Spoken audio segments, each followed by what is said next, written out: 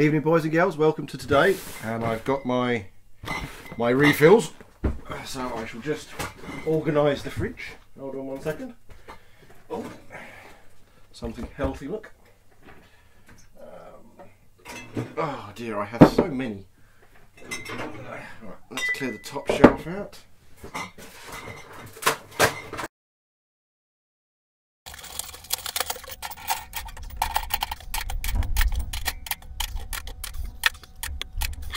Because it'd be bloody rude not to. Put that back there. Right, I'm going to remember not to leave my mobile phone next to the audio. I've left it a little fuzzy, so you should be able to see it. Because in the previous upload, oh, this bloody chair. Right, in the previous upload, there was a kind of buzzing in the background because I'd left my phone there, which was really dumb. I know better than that. Whatever. But anyway, I thought I'll finish this off because it would be rude not to.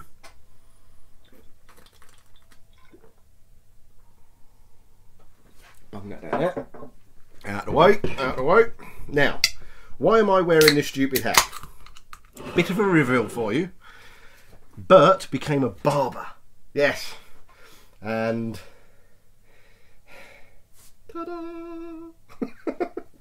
Yeah, that was the end of my hair. But it was starting to get really stupid. I'd wake up, and I know I always keep it flat style thing, but I'd wake up and it'd be stuck out to about there, and I was just thinking, no, I'm turning to Marge Simpson now. So yeah, I thought I'd get Bert to give me supposedly a number 5, although I think this is more like a number 3. But I have got male pattern baldness, so at the end of the day, it looks a lot thinner than it would normally do.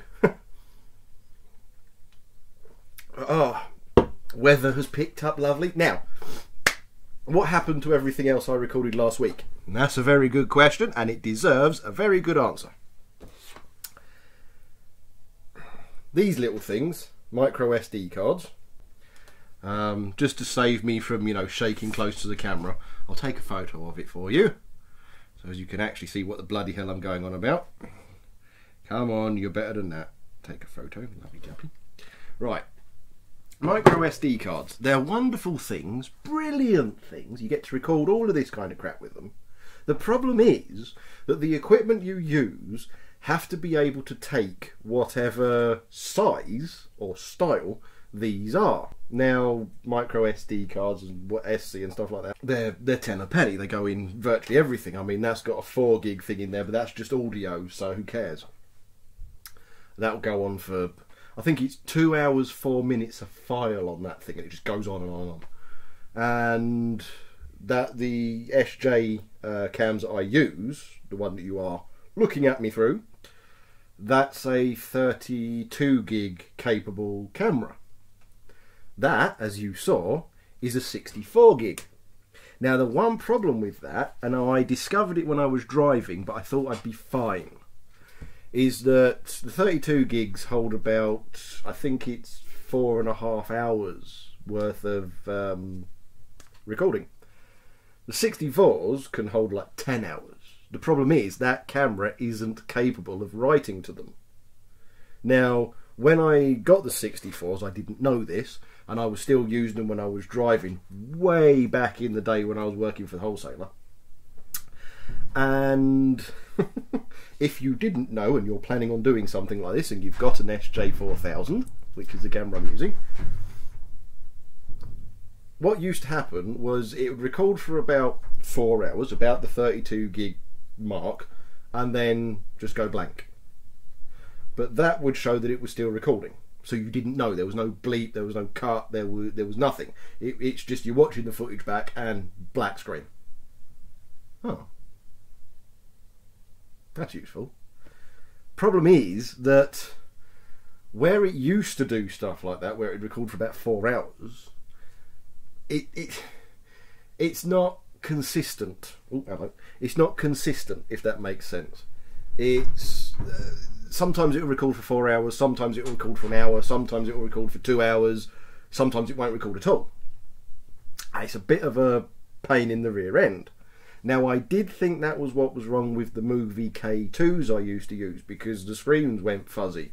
It turns out Movie K2s, although they are fantastic audio quality cameras, I have to give them their due, because all my early stuff, although I didn't edit the audio the way I edit it now, so it was just flat audio, all the audio I used to have way back in the day was the Movie K2.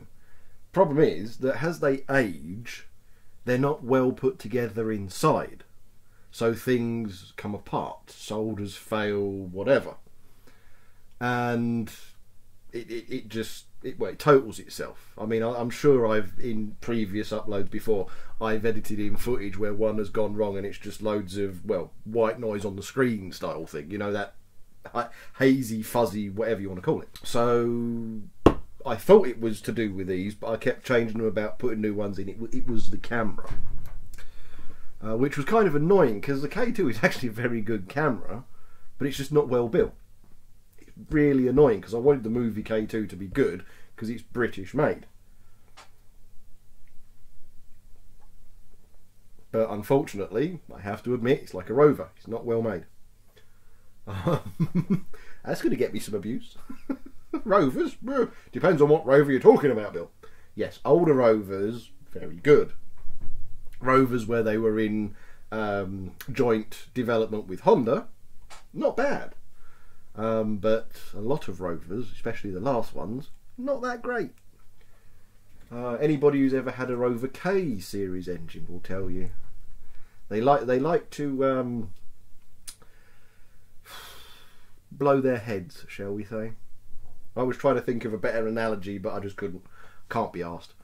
But yes, so the previous uploads after the J thing, which is why it cut out like it did, because it's like I was going on to say something else, if you remember, because I was like, yeah, cheers for watching, blah, blah, blah, blah, and I was going on, and I cut it out, because it literally, at that point, it was perfect. At that point, it went blank.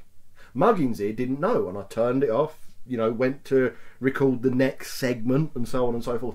Everything else, and I spent 2 hours in here, right? 2 hours, blank. Absolutely blank. All the audio, none of the footage. I was like, oh. Well, that's useful. Now, obviously, I'm hoping at this precise point in time that the camera isn't broken, and it was because of the SD card. And this is the card that came out of the camera. Obviously, if you're watching this, it means that the camera wasn't broken and I'm not wasting my bloody time. It'd be pointless saying if you're not watching this, because, well, duh. But yeah, everything was just blank. I was like, because I had a week's worth. I'd done 5 in total. After, if you took away the Trucker J one that he put me up to, I'd done 5 others. So, you know, I could have done 5 days. And the thing is, what I was discussing in the last one is I have furloughed myself. Obviously, as you can see from my rotund physique, I need to sort things out, and I don't know whether you can tell, I've been tidying up a little bit. Yeah. And the reason I've done that is to get that bastard thing out. And that is a right bastard. Because I need to start using that, and it's one of the major reasons that I furloughed myself. There you go, Trucker Andy, I'm using it. Now,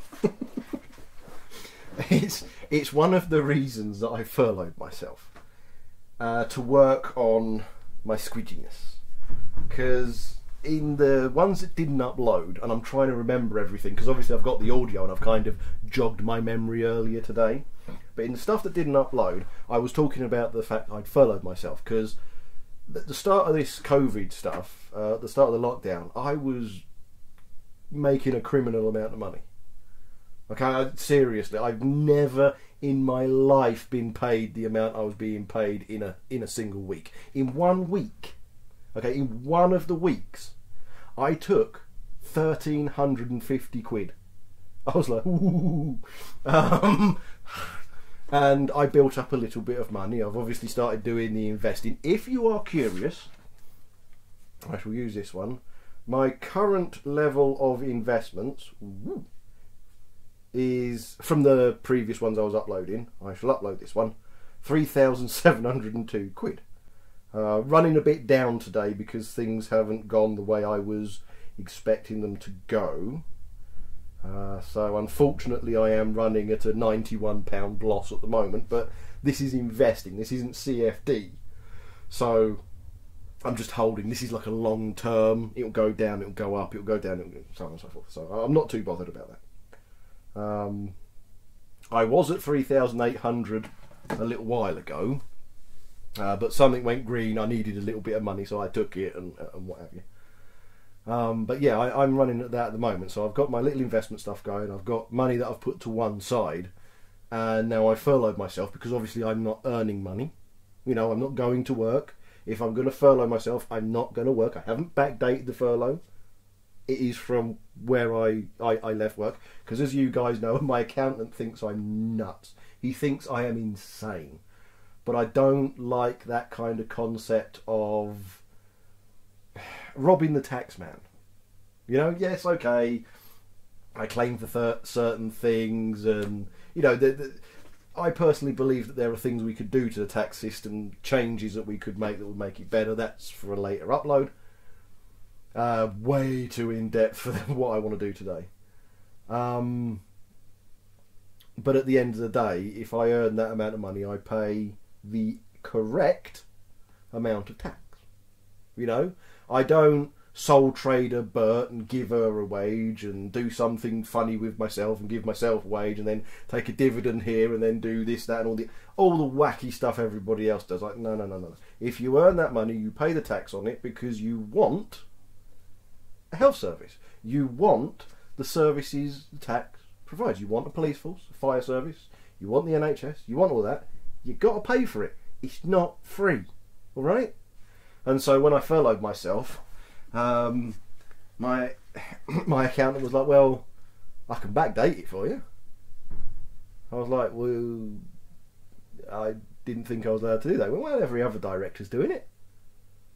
I'm like, yeah, but I don't want to do that because I don't want to take this money and then at the end of all of this have one of those, what do you call it, audits.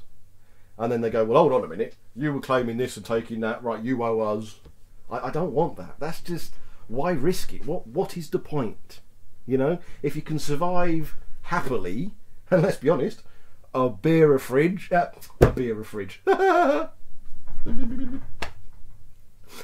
fridge of beer, I'll get my words out one day, a fridge of beer, and all my cars pretty much sorted. I've got, yeah.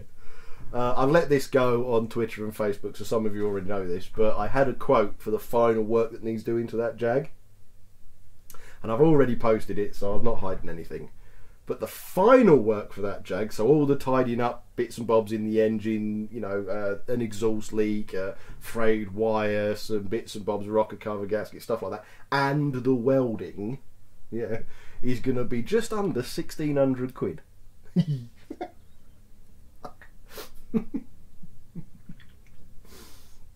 And there is a part of me going, look, just do it yourself. Make content doing it yourself. But that destroys the entire point of what I'm doing with the Jag. Right? It just destroys it. So I've got enough. I can sort something out with my trades, and I've got enough to cover. It's not going to be the end of the world. But no, I paid the I-30 off. This is things that I'll talk about. I paid the I-30 off. I cleared a debt. I've got some money saved, all this kind of stuff. And I thought, well, what else can I do? Obviously, I've had a tidy up to get this heap out, as I've said. So I thought, well, looking at myself and my, you know, my masculine physique of boobs, can't believe I just did that. I thought what I'd do is I'd work on myself. I'd work on just starting to get fit. Losing weight is something that takes time. It's not something you can do overnight. Yes, I've got to change my diet. Yes, I've got to, you know, change how I, you know, am active and things like that. And I've got the static bike in the living room, but that's more, if I've had a 15-hour day, I don't use it, which is really bad. I should when I stopped using it. I haven't forced myself into any kind of routine. I live in the middle of the Essex countryside. Like, literally, find the Essex countryside, put a dart in the dead centre of it, middle of nowhere. That's where I am. And I could easily go walking, and I've been doing that this last week because obviously I've been furloughed. I've been going for a walk, and when I started doing this walk, the first time I did it was it's about a 4 hour. It's about a 4 mile circuit, roughly. And the first time I did it, I was about 1 hour 40 odd minutes. Blisters all over me right foot. Now I did it today. Not long got back from that, and I did it in 1 hour 11 minutes. I think it was.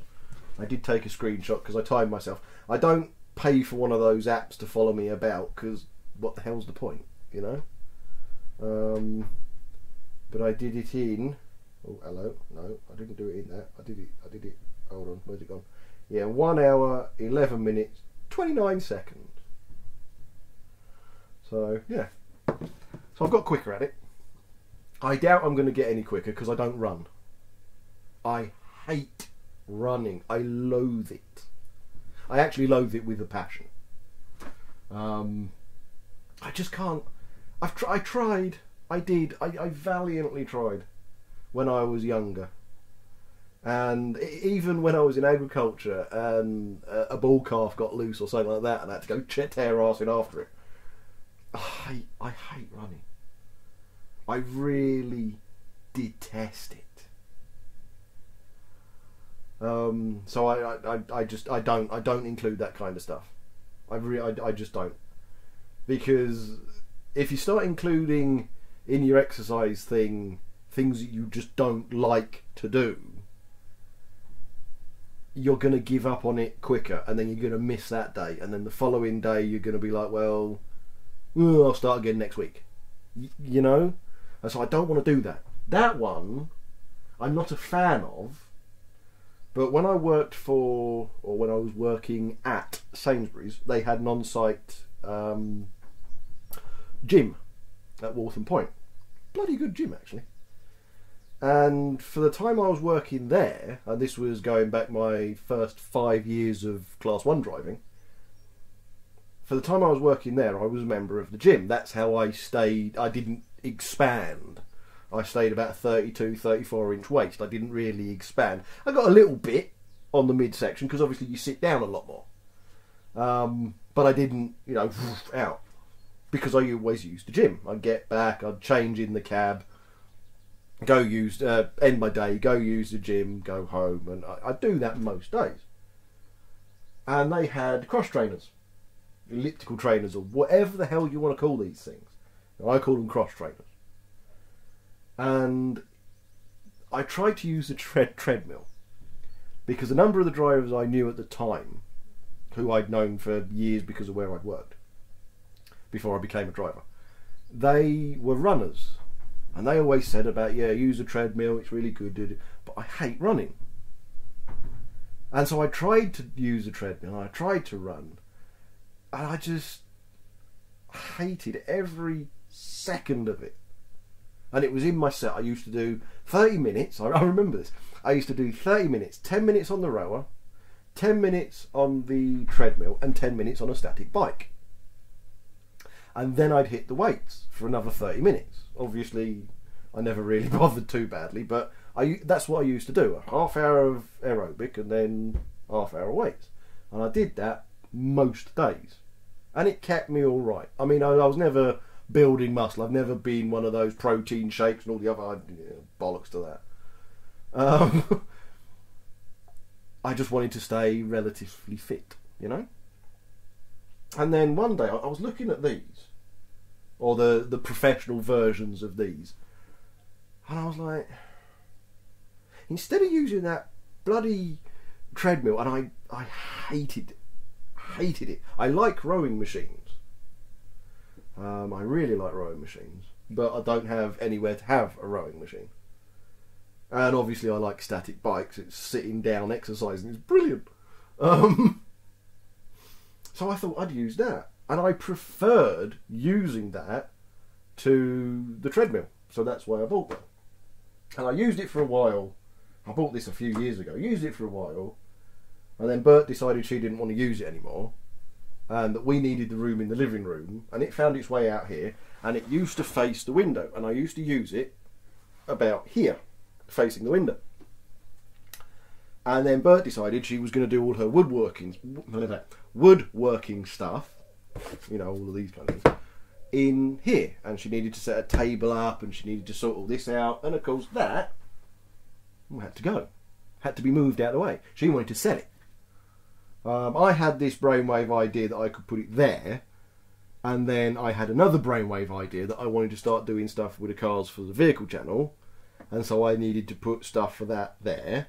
And then we filled up the shed, so some of the stuff from the shed came out here, and it just got pushed into there. And I had the ride, I had the bike, the static bike thing, so I just gave up with that. But that is actually a really damn good workout. That is a damn good thrashing if you want to get going. I swear to Christ, I had some good results with that. And no matter how much of all the things that I'm doing, that's the one I dislike the most. I still prefer it to running. I still prefer it to, you know, a treadmill. So I've decided to move that out, clean up this area. I've taken, there was a mitre saw on a stand there. Obviously there's the table saw and everything here, but Bert isn't using that anymore, so I've bunged stuff on top of it. So I decided to move the box round, move that out, and of course I can move this out a little bit, so I've got clearance with the bar. I've got the plugs for the fridge, which I could lift on top of the fridge and plug that in. I can do that. And I'm out of sight, I'm out of mind, I'm in my garage. Everyone's a winner.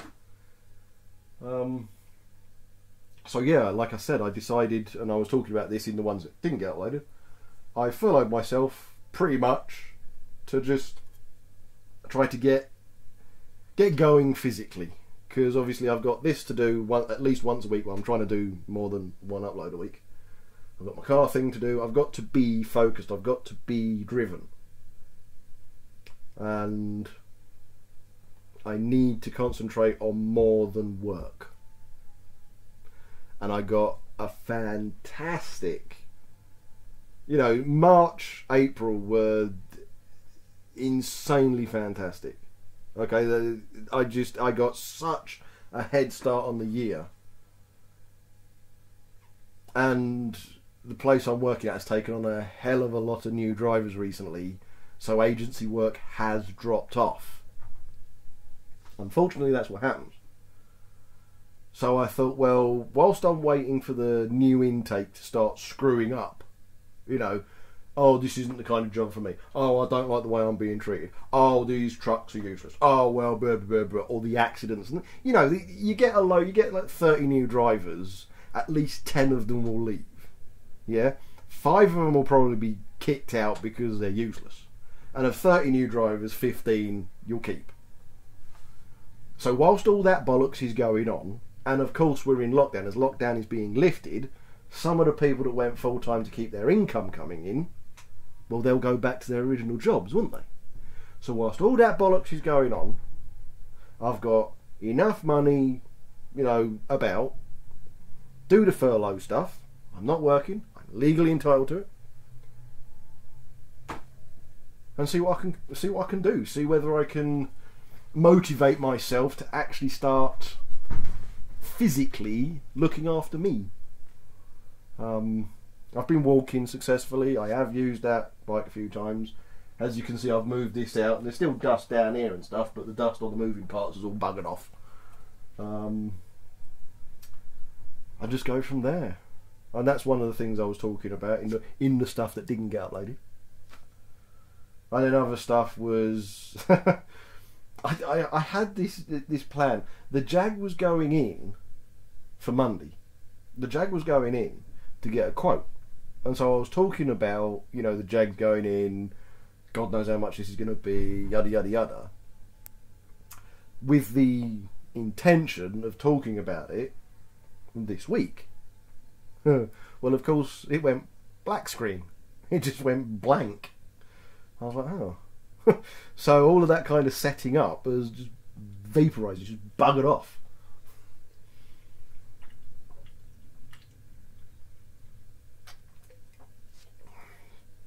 And so, other than just saying, well, look, you know, I had the quotes just shy of 1,600 quid. That's it, really. The welding, it turns out, the garage that I use, and it's not the one that Dan works at. I had a falling out with his boss, and I'm not going back there again because his boss is a dick. Simple as. I'd been going to that place for 12 years, and most everything I was getting done there. No, I'd pay. I didn't expect mates rates or anything like that. But every so often, if there was a little job, I'd be like, is it alright? You know, I'll buy the parts. Can me and Dan fit them on a quiet day? Or, you know, when it's half day closing on a Saturday, can, you know, I do that. And it was always, yeah, not a problem, mate, with the people that used to manage the place. Not a problem, not a problem. And anyway, I bought the stuff to do the track rods. And I got the right ones, got all the whistles and bells, and I turned up and I said, you know, is there any chance myself and Dan can, you know, because I need to get new tyres, might as well get the tracking done, but the rods need replacing. So I've got the rods. Can we replace them? And oh no, unless we buy the rods, mate. No, can't let you do it. No, mate. No, you got to buy them through us. Pardon?